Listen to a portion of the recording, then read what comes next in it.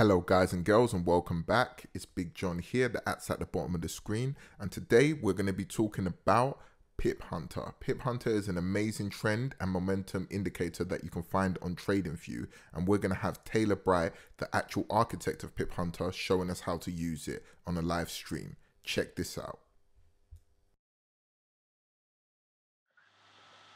This is phase one. There's a lot more to come. Right, we'll start off with what everything is first. Yeah. In fact, we'll start with the momentum. So, what you'll note from the momentum is you've got a couple of lines drawn on here. You've got one that runs at 40 and one that runs at minus 40. These are like thresholds as such. So this whole thing is measuring a percentage. Okay. The percentage it's measuring is based off of 14 calculations, of which I've determined different weights for them depending on how severe they are of the trend. So there's a couple of them that run on a longer term, which have more weight to them than the shorter term ones. Yeah. Which is why if I weighted everything evenly, this would probably have come down here when really it's actually just a minor move. Okay. I get so what you mean. The weighting was important to make sure that it stayed like a more of a long flow, and anything that wasn't going to be a big move just gave a little blip in it. Okay. There's a couple of things to note with momentum. Have we got any good kind of bases of it? Yeah. If you set it to area, which I'll show you how you do that now. So when you've got it in, you click on the settings cog, style, first plot, you can change it from, I think it's that one by default, and you can change it to area. That's what I've done more recently. Yeah, that's what I've done as well. I'm on the 1 minute. You can see divergences a lot better. Yeah, but what you've also got, when you've had like a period of sustained 100%, you'll get a little dip down, and then like it tends to hit, and then often, that one was a bad example, but quite regularly, it will just tap it and then come back down again. But it literally taps 100 and off it goes. There was an example. Okay, I get what you're saying. There's another one there.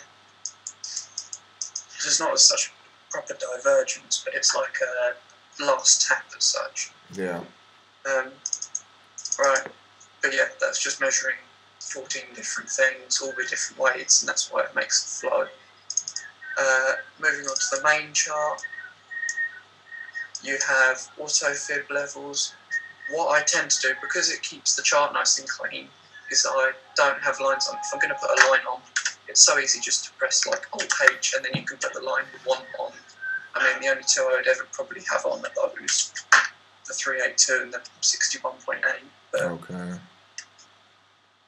But I never really have them. I can just, because if you've got your grid on, you can pretty much see them anyway. Yeah, you know when they're going to hit, roughly. Yeah. And it's such a hazy thing. It's like you could almost call it a bound from here to here, and it's close enough. Yeah. An area, not a line. Yeah. Then you've got your pivot points. So you've got you get dotted lines. So you've got a lower low there, where it would come up and broken the higher high, another higher high, and it will just keep plotting them as and when you get little tracements like that. Now, the thing that goes with those is, you see those little X's? Yeah. Those are when you've broken through. So if you notice, none of those candles have quite broken through until that one. Alright, okay. So they're just your fractal breaks. Again, there's another one where you've got one there and then broke back under and then broke back through again. Okay. So you've got two X's. That's why you've got two X's there. And that's all X's are. They're just when you've broken your position. Okay.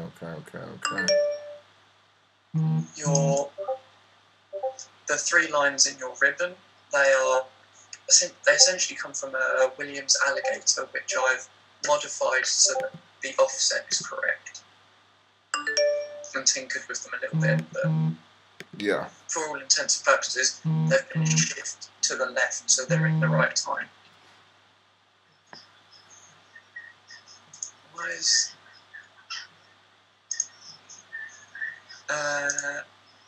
Okay. Your these and the squares and triangles on your candles are the exact same thing. So what this is, the difference between red and green is whether you're above or below the SSL channel that backs it. If you're below it, naturally it'll be red. If you're above it, it will be green. Okay. The reason it goes from like dark green to light green is when you've had an absence of chop. So that no, I'm not going to. I was going to show the code, but I'm not going to. There is, if you were to see the code for it, I've programmed an element where it measures the rate of chop in the market. When there's too much chop, it then dims the candle out because your momentum has died off, essentially. Okay. When there is no chop, that's when you then get your bright green, and that's when it changes to a triangle. So it's just measuring the chop. That's the difference between the light and the dark. So that's where you've got no momentum, and you can see it's completely stagnant. Then you get some momentum, and it stays green, green, green until there where it's just detected a little bit of chop. Oh, so that shows you in that 1 minute move, you could have stayed in that trade until you started seeing some sort of chop coming up on the top, basically. Yeah, so you could have entered at the end of that candle, assuming your volume down there was correct. Yeah, of course. And you could have pulled out at the end of that one, and that would have been 250 pips. But if your momentum was still high, you would have known it was just a little retrace. And what was the momentum like? Yeah, your momentum's still high, so you could still stay in that because it's still bright green. Right. So at the end of that, candle, you could have entered. Yeah. And you would still be running. 28 minutes and 323 pips later.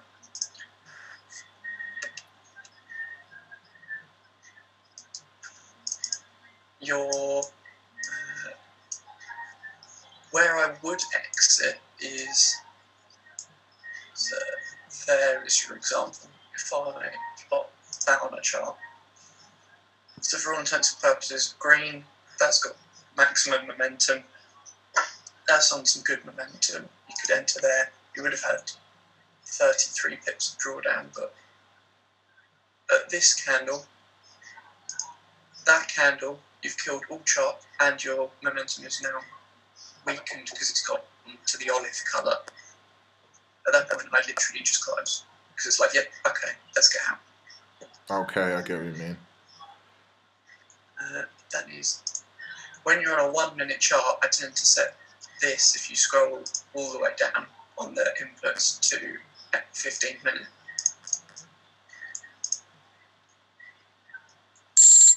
Just to catch any trends. What you can do for something that's really volatile is maybe you can go to the 30. Although you shouldn't really need it. Because the 30 will get you in too late for some things like that. It got you in too late where the 15 gets you in right up here.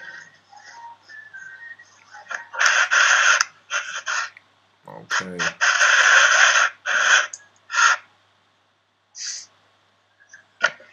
Okay, I see what you're saying. So what when you change that time? Yeah, sorry, go on, Josh. Go on. No, I was just going to say, really, you're waiting on. It's easy to get faked out on lower time frames, as everybody knows. So really, you're just waiting on all the confluences. Yeah. So with this, like, I can take on 1 minute US 30 and pretty comfortably go, oh, that's not going to do that. If I know the trend, like, what I might often do is go like 30 minute, get rid of that, and just have a look and see what it looks like. So when we were coming down here, I was saying buys because I knew it was a second leg of a W. Yeah. And I called that at, let's see where I called that. Yeah, you called that ages ago in the group. I'm just scrolling up to see how far ago it was. Mm.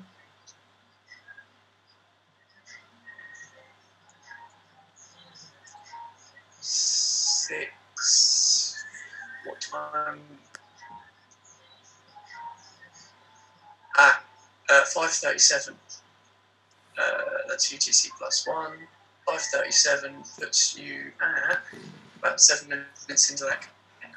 If we go to 1 minute. There you go, 5:37 is that candle right there. So if I put a line. So what, on the 15 minute,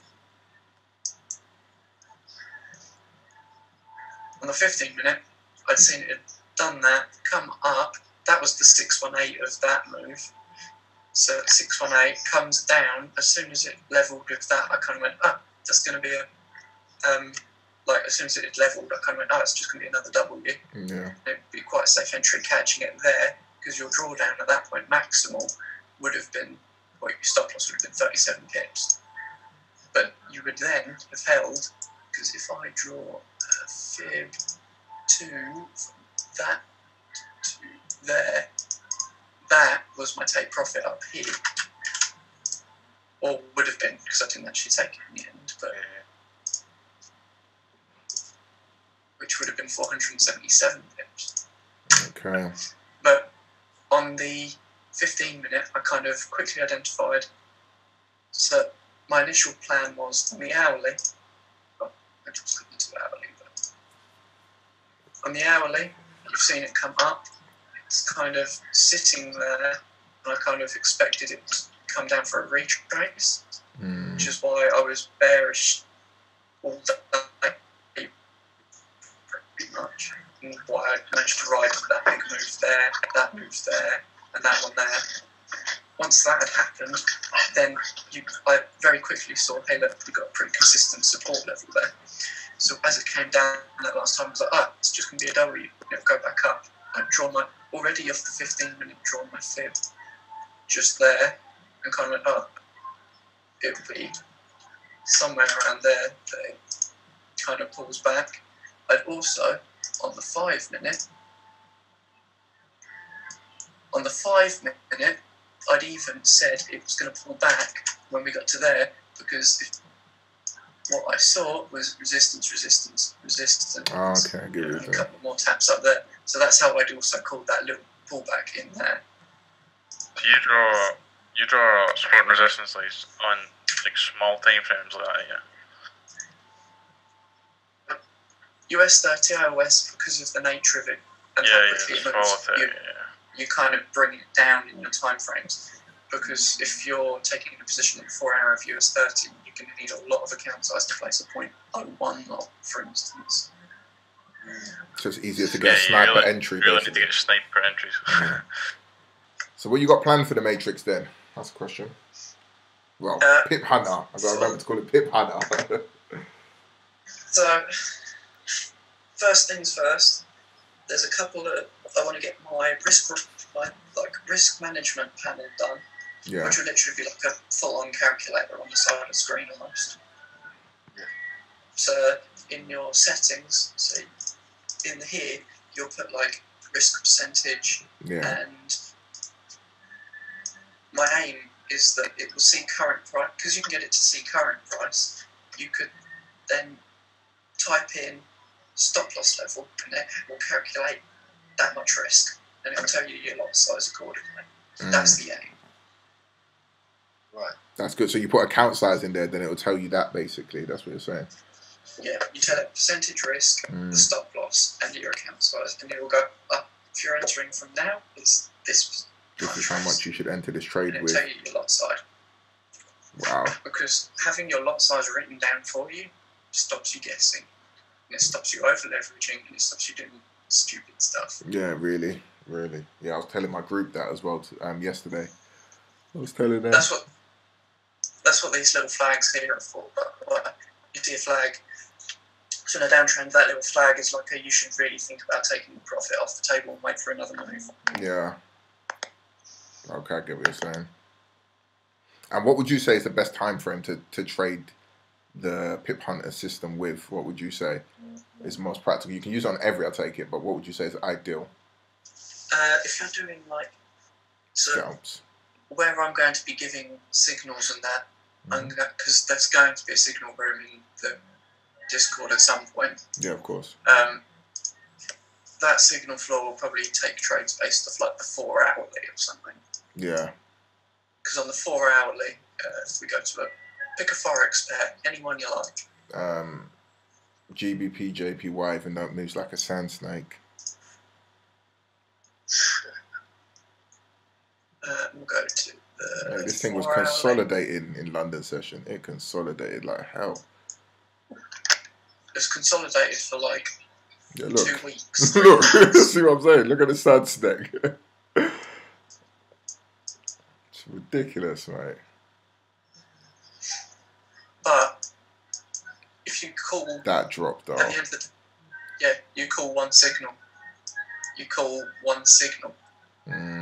I get what you're saying. I get what you're saying. If you really wanted, although you've had to take profit flag there and there, so you could have called it off, say there, taken, or even still being in it. Yeah, but for newbies, if they're holding that with 0.01, then you know that's still decent for them. It's not nothing too over leveraging. You know what I mean? That's good. Yeah, that's 300 pips. Mm-hmm. From there to peak would be just a hair over 400. Yeah, that's not if bad. If you're catching a move like this and calling every sell at every retrace on the 4 hourly, entry, for instance, which would be, let's just quickly put that to weekly. It seems like it's easier to trade with Pip Hunter on long term with currency, but obviously, like you said, with like Dow Jones and those ones, probably a scalping move because it just looks very clean when you're doing it with currencies like this. So, for instance, if I set I've set the bottom one to the daily, and I'm on the 4 hourly, and it's saying the downtrend started here. So that's the crossover point. So I'm now looking for a sell signal. You've gone to good momentum. You had one chance at it there, but it was too choppy. You've had a bearish plus there as well. So first sign of no chop is there. So you would enter there. I need to zoom out. And so where was it? Was that candle there? You would enter at the end of that. Even if you went until it went green, that's a 1200 pip move. Yeah, that's a lot. 27 days. If you took, say, when it made that lower high, it's 1200. After the retrace, that was 1500. Yeah, 27 days, but you've also had an entry here somewhere, an entry here somewhere, an entry here somewhere. Yeah. You could probably have had an entry in there as well. Yeah, because you got 4 hours, and you would have checked, because I take it that was a key support level. You see where the lower low was? Guaranteed if you put a line there, it's hit there before somewhere in history. Close enough, it must have hit there surely somewhere. 124 is its all-time low. Oh, swear. So it went even lower than that in history down there. As far as I've known, oh no, it's not. I thought 124. Nah, yeah. I can see something over here. The lower low's down there. Yeah. And it's there. So if you do your due diligence, like yeah. 2012. Yeah, yeah, that makes sense. I was thinking, nah, that must have hit there somewhere. But yeah. And again in 2009, that would have been peak of the recession. Yeah, that would have been the recession. That as well. Which would make sense. That it plummeted. Yeah. Funny that, isn't it? Every 10 years, the currency just plummets. The thing with the yen is it always performs well in recessions. It's a safe haven currency. Okay.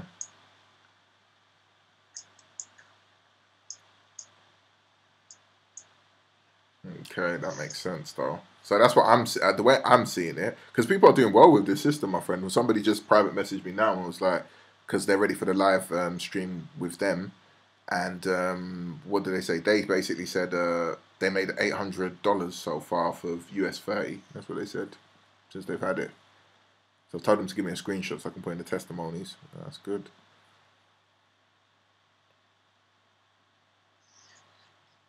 Excellent. To be fair, if I can see people if people are making money from it, yeah, like consistently, that's enough that they then might go, oh, I'll get the full version when it's done. I'll like tell friends and family about it. Yeah. That's the aim, just to get something that people can use cleanly and go, hey, this is quite good. Yeah, most def. And that makes perfect sense as well. I think it's a good idea to give them this level of it, even though this alone, from what I can see, and once you learn how to use it, you know, take a week to learn how to use it, you're definitely going to be profitable. Like I said, I feel like if you do this with longer term trades, especially on currencies, you're going to be more successful if you're a beginner. That's what I can see from it. And a lot of my people in my group that are still kind of beginners, they're using it on longer term trades. I had a guy that the first day he had it 24 hours. Even Ken, yeah, he's in here as well. Yeah, he said he's made $400 off of it in the first 24 hours, I believe it was, as well, which is good. The thing I would suggest doing with it, Board NZD, it's a pair that loves to trend. Yeah. And it's completely sawtooth. Like, you get, okay, the trends aren't, like, they're not a lot of pips. Like, that's 500 pips. That's 600 pips. But it's just easy. It's like rinse and repeat day after day. Or JPY should be about the same. Okay.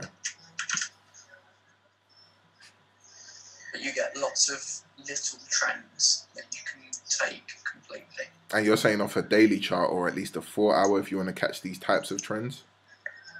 Yeah. Okay, makes sense. But they're pairs that do particularly well in trends. Okay, so this is a good question now, yeah? So if you're waiting, because it always looks nice when we back test, but so let's say you're waiting at one point for a trend to start and you're thinking, okay, when am I going to enter this trend? What would be your confluence to say, okay, like the last trend that just happened there, this bearish trend that went down. Okay, it's green there. I've done my analysis through loads of pairs and I'm thinking, okay, this is about to come down. I see it's got weaker on the momentum. There's a possibility it could drop. How would I know to say, okay, yeah? Do I look at my downtrend sign at the top? Do I what would be my confidence to say this is possibly going down? First of all, I would have probably, because you made your lower high here, your lower low here. Yeah. You've then made a lower high. I'm wanting to see how it wants to break that lower low. When you've had that candle here, if I zoom in on it. I get you already. You've had that candle there. Yeah. That has made a wick that comes down to that lower low bottom. So you've made a wick. You've got no chop. That says you're in a downtrend again, and you've gained momentum. So I'm not entering until the end of that candle close, which I lose that much of a move. But you know what? It's far safer that I can go, hey, look, it's got to break that wick, which means it's got to make a new low, and then I'll take it. Because we know there's momentum. We know there's momentum. We know there's a lack of chart because it's gone bright red. You're in a confirmed downtrend, so it's like, what's going wrong? It's on a daily chart. You'd have to be bloody God to move that. It would, yeah. So suddenly spike that back up, and because your stop loss on the daily chart, for all intents and purposes, you could have set your stop loss here at the lower high, at which point you would literally have to have had some cataclysmic event for it to move 174 pips that way. Yeah, that's not even bad, because if you did it on a 0.10, that would have been like 150, but you still could have got good. You just use this in normal candles. Yeah, you can use it with normal candles, Renko, Heikinashi, whatever you feel like. You could probably even use it with line break candles if you felt like it. Ultimately, you could do it. Renko. Yeah, I like the way the Renkos look. Renko just makes everything trend. So is it actually realistic catching the trend like this? Because sometimes it's like the Renko, it is showing the moves, but I've gone to one, I can't remember how I've done it, but it's like it's been delayed or it's not correct to what. I think I was with Alex at one point. He's telling me GJ is going down. I'm like, no, the Renkos are saying GJ is going up. So how do Renkos work in relation to that, if you don't mind me asking that question? Right. Do you know how Renko candles formed anyway? No, I saw one video on it, and it's like when it's solid, green or red, that means obviously the move is going to continue in that trend until a solid green or red appears. That's pretty much the biggest part of the information I got on it. Right, so Renko, when you're making, can I do step shapes? It's saying we've got 2 minutes remaining as well. Does that mean it's going to lock us all out of here? Yeah, I'll make another one if not. Yeah. No, I want a shape. I want that. Right, so when you've got your Renko candle, that is X amount of pips. The next one is the same number of pips, and so is the next one. That's the same number of pips. When it goes, so they're all, if I just put X's for going up, and then say that one then comes down, that has done twice the move. So say that was 10 pips, that's 10 pips, that's 10 pips. To do that, that's 20 pips back. So they're all a given range, but because you've got to, rather than making one up here, you've made the next one would be down here. Yeah. That you've covered all of that range and then 10 pips. Okay, I get you. That's why it's gone down. That's how Renkos work. That makes sense. But what they do nicely, stuff like that, so you can catch your trade. You're in a downtrend, it's a confirmed downtrend at that point, and you've had a fractal break. You can go 1, 2, 3, 4. It's come up. It's rejecting off of that, so you can still be in it. Continuing, rejecting, continue, rejecting, continue. I'd probably have, because you're starting to consolidate a bit, think about taking profit off the table. Then when you start, or at least take like 50% off, if not more, as it's consolidating, then as it comes down again, you're knowing that it comes up. You know that it's going to it's just testing this sort of level again. Hence why we're in line with the lows. You can even take another entry and continue riding. And then as it's sort of in there, you can start thinking about taking profits, or when it's broken that third line, when it breaks the third line chance. And that about wraps it up. If there's any questions you may have, please don't hesitate to put them in the comments below. And don't forget to like, comment, and share, because if I grow, you guys grow. If you grow, I grow. You know how it goes. So yeah, I'm going to be changing my Telegram group into a Discord group, but for now you can still get at me on Telegram. If there's any updates, I will put that on YouTube. You will be able to see that. And I think that's about it. So yeah, please have a nice time out there. Be safe, as Corona is really causing a lot of problems, and have long life and prosperity. Peace.